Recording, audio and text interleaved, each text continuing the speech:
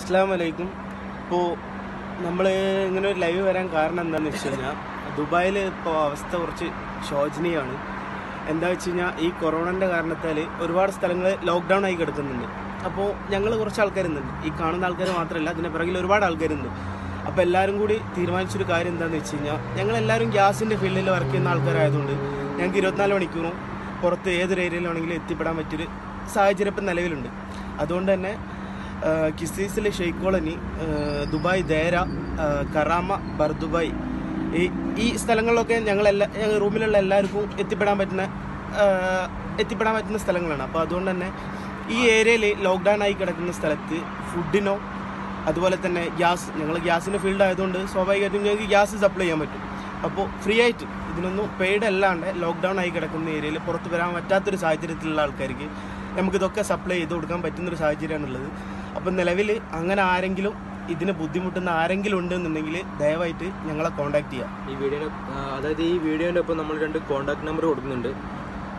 ആർക്കെങ്കിലും ഈ പറഞ്ഞ ഏരിയയിൽ എന്തെങ്കിലും ബുദ്ധിമുട്ടുണ്ടെങ്കിൽ ദയവായി നമ്മളെ കോൺടാക്ട് ചെയ്യുക. നമ്മളെ കൊണ്ട് പറ്റുന്ന സഹായം നമ്മൾ ചെയ്തു തരും. എല്ലാവർക്കും ഈ വീഡിയോ എല്ലാവരും ഒന്ന് ഷെയർ ചെയ്യുക, അല്ലേ? അതല്ല ഷെയർ ചെയ്യുക, പറ്റുന്ന പോലെ വാട്സപ്പിലും FBയിലും ഇൻസ്റ്റയിലൊക്കെ ഷെയർ ചെയ്യുക. നമുക്ക് പറ്റുന്ന രീതിയിലുള്ള സഹായങ്ങൾ പറ്റുന്ന ഏത് സമയത്താണെന്നുണ്ടെങ്കിലും നിങ്ങൾ വിളിച്ചു കഴിഞ്ഞാൽ നമ്മൾ പറ്റുന്നവർ എത്തിക്കുന്നതായിരിക്കും. അപ്പോൾ ദയവായി ഇതെല്ലാവരും ഷെയർ ചെയ്യുക, സപ്പോർട്ട് ചെയ്യുക.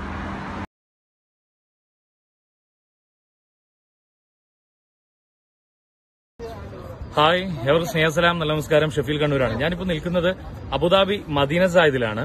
മദീന സായിദിൽ നിങ്ങൾക്കറിയാം, ഇവിടെ COVID-19 ഭാഗമായിട്ട് ഒരുപാട് ആൾക്കാർ പ്രതിരോധ പ്രവർത്തനങ്ങൾ, അതോടൊപ്പം തന്നെ സാമൂഹിക പ്രവർത്തനങ്ങൾ ഏറ്റവും മാതൃകയാക്കേണ്ട ഒരു പ്രവർത്തനങ്ങളാണ് കാണിച്ചുകൊണ്ടിരിക്കുന്നത്. ഏകദേശം 2000-ലധികം ആളുകൾക്കാണ് വിവിധ സംഘടനകൾ വഴി എല്ലാ ദിവസവും ഭക്ഷണം എത്തിക്കുന്നത്. അതിലെടുത്തു പറയേണ്ട ഒരു കൂട്ടായ്മയാണ് കാസർഗോട്ടുകാർ കൂട്ടായ്മ. കാസർഗോട്ടുകാർ കൂട്ടായ്മ എല്ലാ ദിവസവും ഇവിടെ ഫുഡ് എത്തിക്കുന്നു.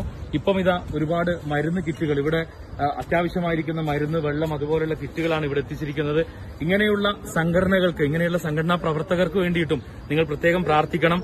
ഈ ഒരു ആപത്ത് ഘട്ടത്തിൽ, ഈ ഒരു വിഷമഘട്ടത്തിൽ പോലും ഞങ്ങൾക്ക് സഹായമായി എത്തുന്ന, അല്ലെങ്കിൽ ഇവിടെയുള്ള ആളുകൾക്ക് സഹായമായി എത്തുന്ന ഇങ്ങനെയുള്ള സംഘടനകൾക്ക് നിങ്ങളുടെ എല്ലാ സപ്പോർട്ടും ഉണ്ടാകണമെന്ന് വിനയത്തിന്റെ ഭാഷയിൽ അഭ്യർത്ഥിക്കുകയാണ്.